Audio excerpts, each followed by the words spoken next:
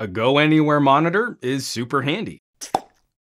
Maybe your office situation has changed recently. Maybe you just need some extra workspace. Or maybe you want more flexibility on the go. Lepow, which is just a cool brand name. It's like French Batman. Le Biff, Le Splat, Lepow. I'm so sorry. I couldn't help that. Lepow sent over a 15-inch 1080p portable monitor. Now, I'm really digging these types of products. Slim, super light, and flexible. You can connect to pretty much anything, USB-C or HDMI. So phones, tablets, laptops, desktops, cameras, game consoles, pretty much anything that can send out a video signal. We get an IPS panel of respectable quality, nothing fancy, 60 Hertz, decent viewing angles, and solid brightness. It's built to sit side by side a medium-sized laptop. Speakers are built in, and they're okay. We should expect some compromises for a thin and light build, but they are functional. They're thin. They're really thin and weedy, and they're easily outpowered by most consumer laptop speakers. Most mid-range phone speakers should be able to best this output. But surprisingly, the headphone jack is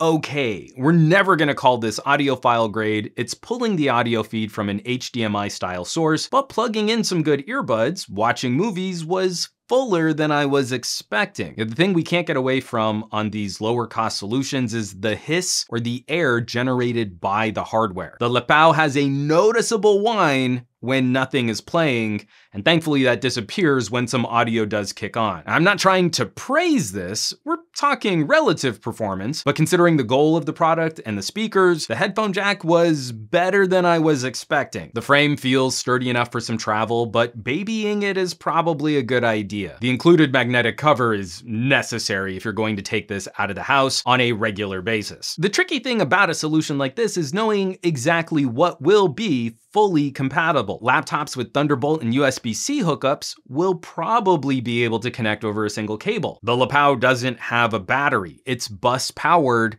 on some machines. My gaming laptop on Thunderbolt? Game on. My Huawei MateBook mated just fine. My Pixelbook Go?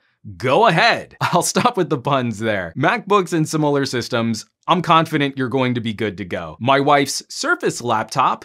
Big ol' nope. The Surface USB-A port could power it, but no display. So you have to use a display port to HDMI adapter and a separate cable for power, and then it's recognized by the Surface. Ditto, hooking up a phone, console, or camera, you've got to find a separate solution for power. Now, the power draw isn't very heavy. Most consumer phone chargers or portable batteries can fire this puppy up just fine. It's just extra cable management, and that kinda eats away at the ease of use. On the subject of that input cable, the Lepow uses a mini HDMI to save some space. A mini to full-size HDMI cable is included in the box. You don't wanna lose that. Mini HDMI isn't as easy to replace on the go as a full-sized HDMI cable, but at least that's a standard connector. It's pretty easy to order a replacement if you happen to lose this one. As mentioned, the Lepow comes with a folding magnetic cover, which is also the intended stand. You know, kind of iPad style, but a bit floppier. I've never been a huge fan of these tablet cover stand solutions. They always seem to flop flat when you shift them just a little. It's less of a concern for a monitor because you're going to set it up and then you're probably not gonna touch it. It's not a touchscreen. But I wish there were some other ways to mount this. You know, I've taken to using an old folding tablet stand. I think it cradles it a bit more securely and you have more choices in adjusting the angle. That's a cheap add-on accessory, probably worth the extra cost when you order something like this. And lastly, I appreciate that this is just a regular monitor. There's a little rocker switch activating an on-screen display with all the standard controls you'd expect. You can adjust color and brightness, control the speaker volume, and you'll probably want to play with those as the settings out of the box on mine were a bit funky. My hue was set kinda too blue and it was way too dim. Couple clicks through the OSD and we're right as rain. So wrapping all this up, we're ballpark for the price. The main name in this space would probably be ASUS, and pricing seems to track well, slightly undercutting similar portable offerings. I'm expecting to see a few more competitors for this kind of hardware over the coming years. For example, It's only a hair cheaper than my next dock, a full laptop clamshell with a battery. But the next dock is super boutique, currently unavailable, and I'd say the Lepow display panel is a little higher quality. A lot of products are gonna be hitting the space where phones are gonna enable desktop modes, and we're gonna be able to get more flexible use out of devices that we normally wouldn't push this hard. And this review is really timely. We've had to make some adjustments here for my wife and I in our work-life balance, and having a second display at the ready